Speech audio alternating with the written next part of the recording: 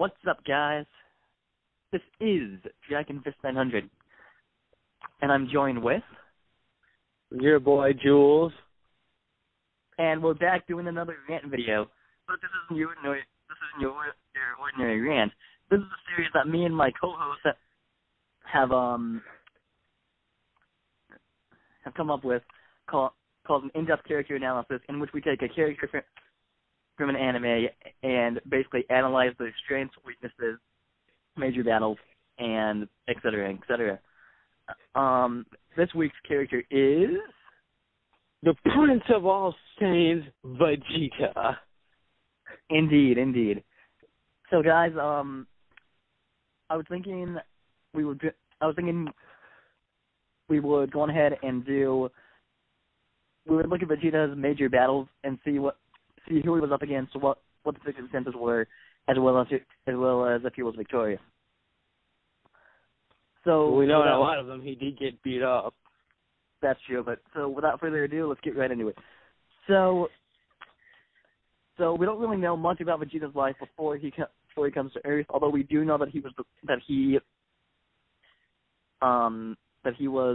son of the Prince of all Saiyans. Well, yeah, but you don't really see him doing princely things. You just basically see him by his father's side as his father blows up a planet. Or something like that. True. And you don't really see much of Vegeta even before. I mean, so the first major battle that Vegeta took part in was against Goku, who was a low-class Saiyan warrior, and who, as we all know, is the main character of the Dragon Ball franchise. Yes, he is. So basically what happens is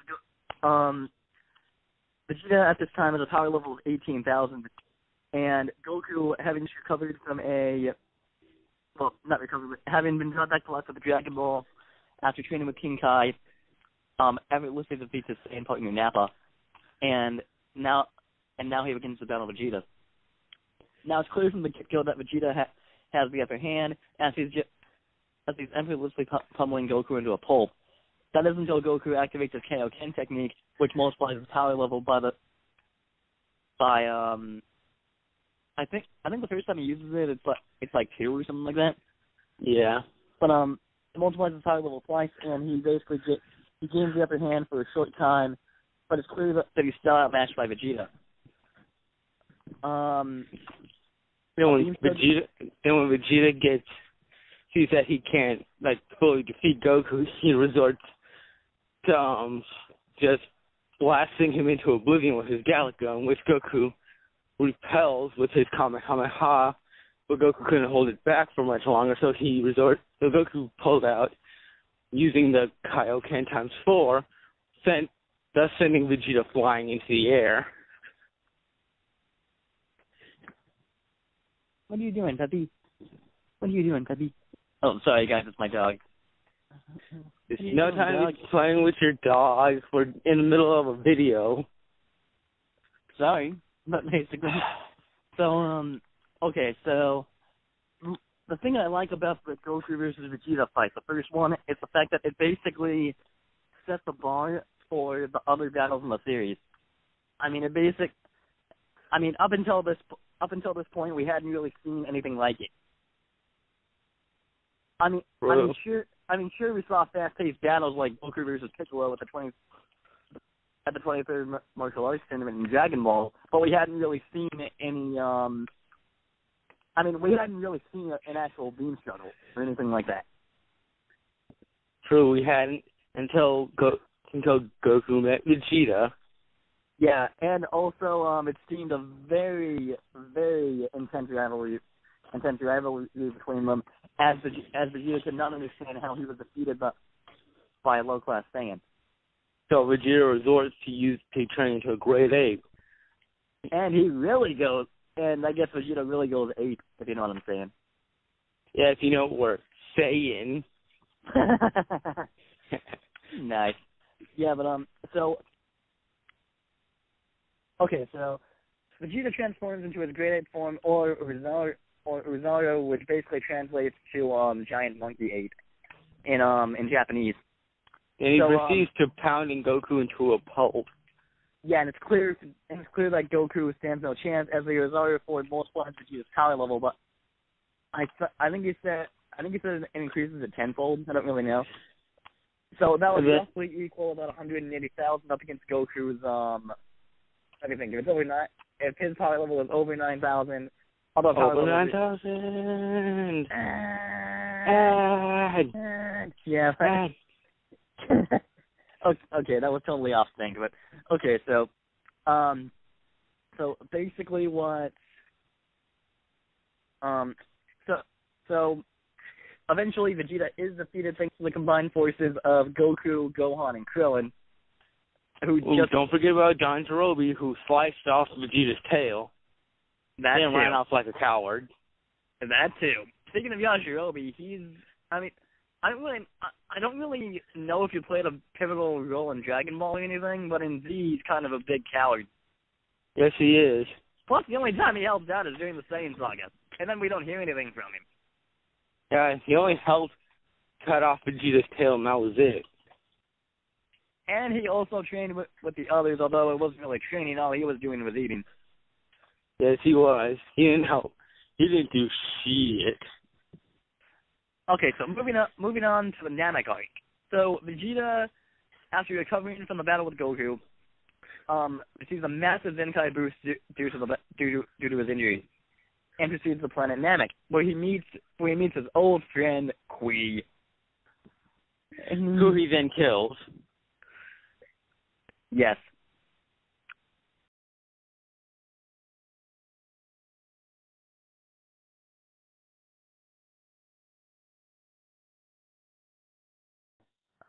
Alright, guys, we're back. Now, the Android arc, honestly, is really where Vegeta's character gets to shine. Mostly because,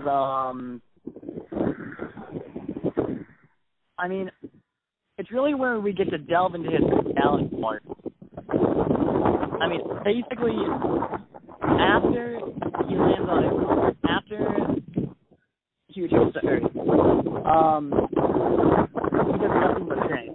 Vegeta does nothing but train in the 450 times gravity realm to catch up to Goku. And basically, we don't really see much of Vegeta until the androids appear. So, androids 19 and 20 appear, and they easily beat Goku, although Goku was losing anyway because of the heart virus. Which they never explain how he got. Yeah, that's true. They never explained how he got it, but somehow he did. So basically,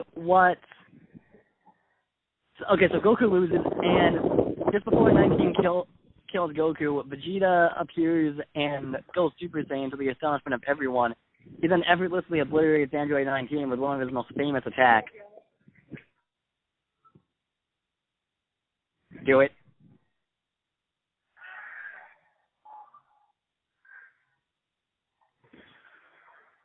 Jules.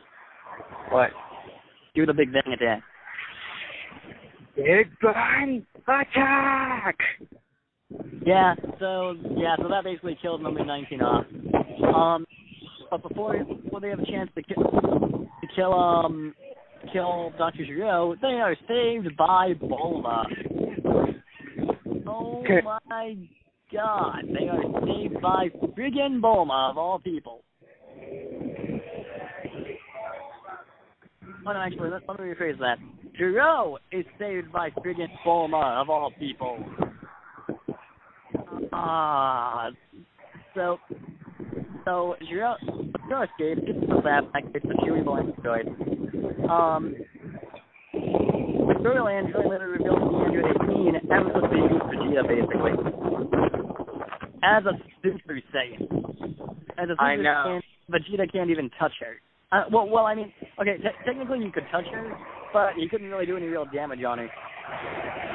I know, he did kill several innocent bystanders, but including a truck.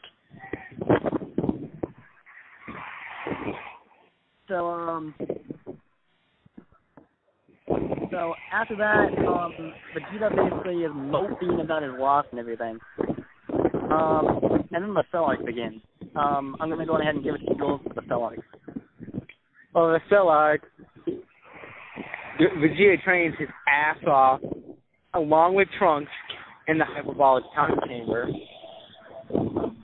They do while everyone else goes and deals with Cell. And then after Goku retrieves Piccolo and Tien, him and Trunks exit the hyperbolic time chamber to go face Cell. While Goku and Gohan take their time. And then Vegeta shows off his new transformation. That he has ascended to Super Vegeta. Brags about it. It goes on to pummeling Cell. But, Super Vegeta. Okay, well, let's say, audience, that word, what is it that Vegeta had a face on a word wrong?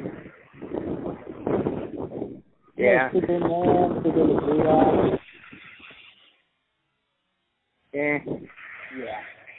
He goes on to beating up Cell, and then when Cell was on he quickly, because she was distracted by Krillin, because Krillin was supposed to shut her down, but he had his feelings for her got in the way, and he smashed the remote because he thought he could find another way to get. He thought Vegeta could wipe out Cell before he could get to her, but due to Krillin's stupidity, Cell managed to absorb 18 to reach his perfect form. And then Cell goes on to waste Vegeta. So Vegeta gets pissed and releases his final flash attack, which kind of did nothing to Cell, but just merely slow him down. And Cell totals Vegeta. That pisses Trunks off, makes Trunks go reach another level. But that doesn't do anything because Trunks' massive size, due to his increased muscle mass, slowed Trunks down, so he really couldn't keep up with Cell's speed. So Cell managed to beat Trunks. And then during the Cell games, when the Cell games came up, after they had a while to train, Cell unleashed the Cell Juniors during his fight with Gohan to try to get Gohan mad. Vegeta and the others get their asses handed to them by the Cell Jr. And the only one who was able to actually take all the Cell Jr. out with just one shot was Gohan after he reached Super Saiyan 2. And Vegeta was just stood there in awe as he's watched as a kid Goku's son best him. And Vegeta actually apologized to Gohan for not being strong enough to help him, because Vegeta was given a major wake-up call when Cell killed Trunks, his only son.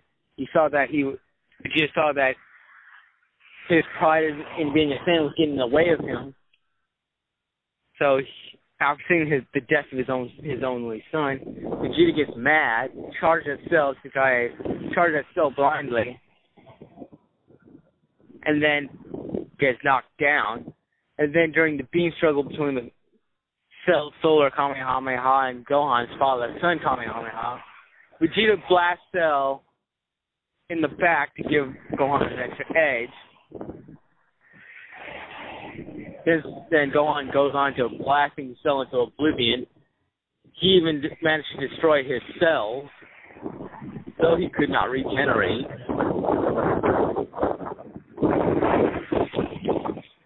And that's basically the end of Cell arc. You want to take the Buu arc? Okay, so the Majin Buu saga. Oh man, where to begin with the Majin Buu saga? I mean, okay, so for Vegeta's story in the Majin Buu saga, basically to begin, so there's another Tenkaichi Budokai that's being hosted, and the others go to it because Goku that first day, thanks for working really Robert Magic. So they come back, but it's revealed that an evil wizard named Bobbity is trying to resurrect the species known as Majin Buu.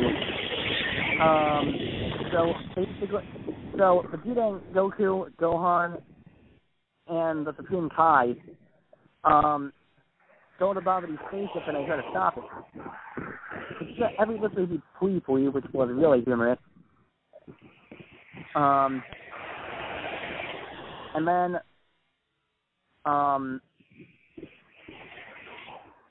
but Vegeta